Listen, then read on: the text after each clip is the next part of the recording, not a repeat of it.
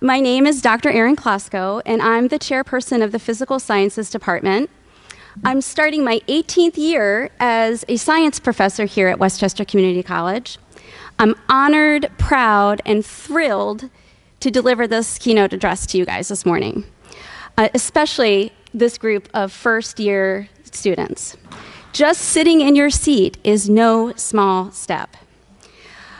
So congratulations on arriving here.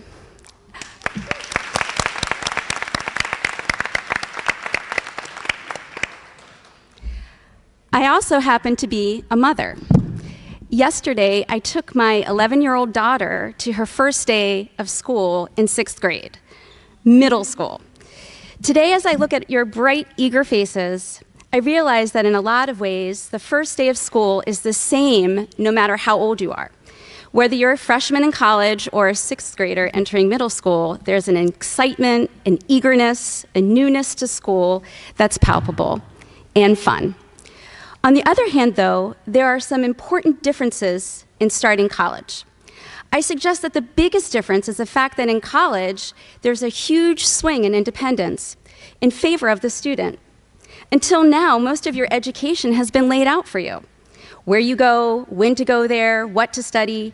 Sure, you had a few elective choices, but mostly school was a cut and dried plan.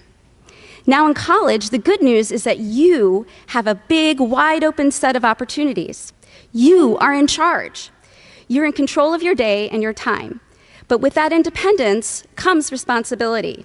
And that means it's up to you to make the most of your opportunities. So this morning, and everybody's giving you their lists of hints and things to think about, but I actually have 8 key lessons because 8 is my favorite number, so sorry about that. But I've learned in my over 20 years of college teaching, I hope I can give you some advice and some lessons to think about while you're here as students at Westchester Community College. Number 1, knowledge is power. Throughout history, people have been denied the opportunity of an education by oppressors. Why? Because education makes you powerful. You could use your education to better your life. The late and former president of South Africa, Nelson Mandela, once said, "Education is the most powerful weapon which you can use to change the world."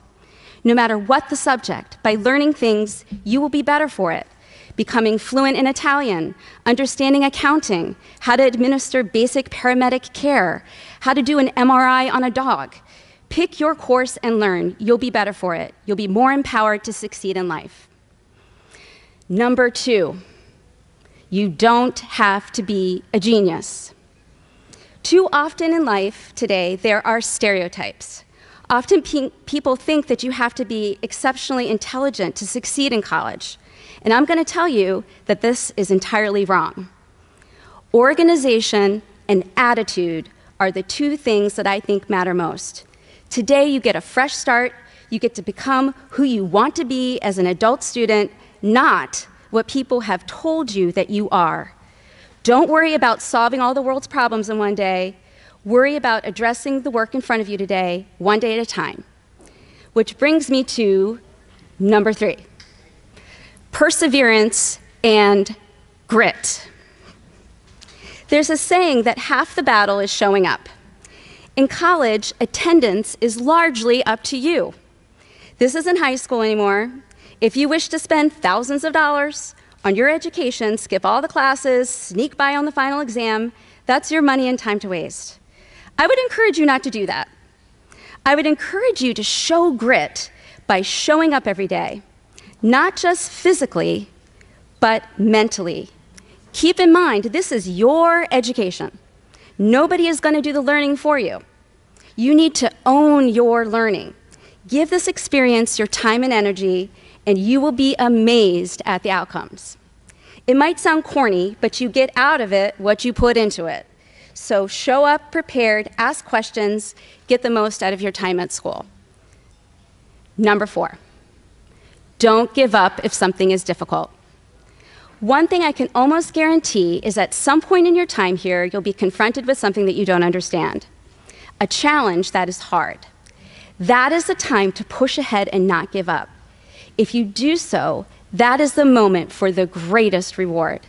This is what learning really is. So when you're faced with that problem that seems out of your reach, pause, reflect, and keep at it.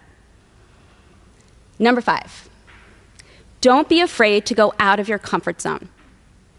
As a person that teaches in the sciences, too often I hear that students feel they are not good at science, not good at math. Don't be afraid to try something new. You have very little to lose and so much to gain. I have a particular view on this as a woman. While you think in 2019 we're past this point, I suggest we're not. Women continue to be underrepresented in math and sciences, so while this point should resonate with everyone in the audience, I specifically challenge our female students to try something different.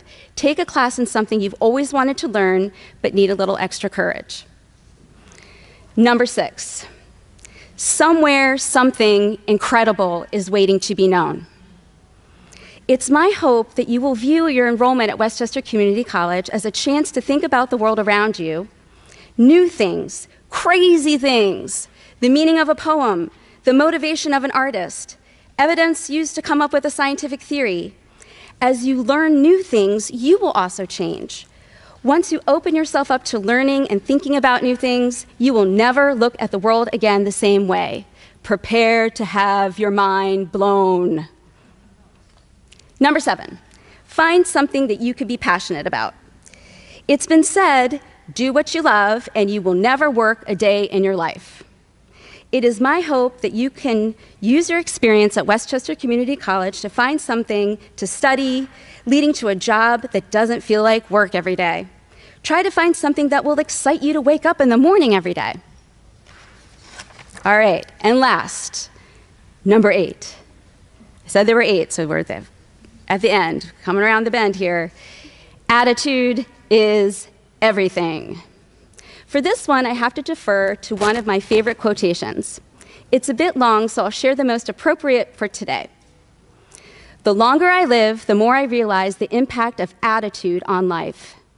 Attitude is more important than appearance, giftedness, or skill. The remarkable thing is that we have a choice every day regarding the attitude we will embrace for that day.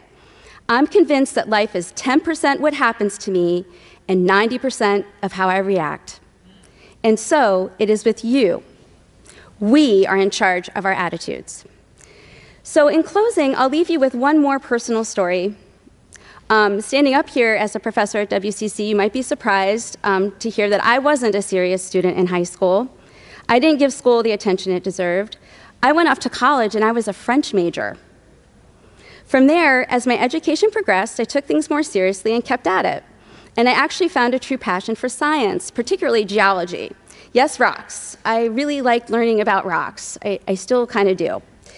I was lucky enough to earn a BS and then a master's degree and eventually a PhD from Northwestern University. And when I showed up on my first day of college, if you had told me that I'd end up with a PhD from Northwestern, I would have laughed in your face. But somehow, here I am. And I'm grateful for it because taking my education seriously rewarded me in ways I can only begin to describe. So this morning, it's still morning, I congratulate you on starting this auspicious and amazing first step as a college student. You've got this. Good luck and have fun.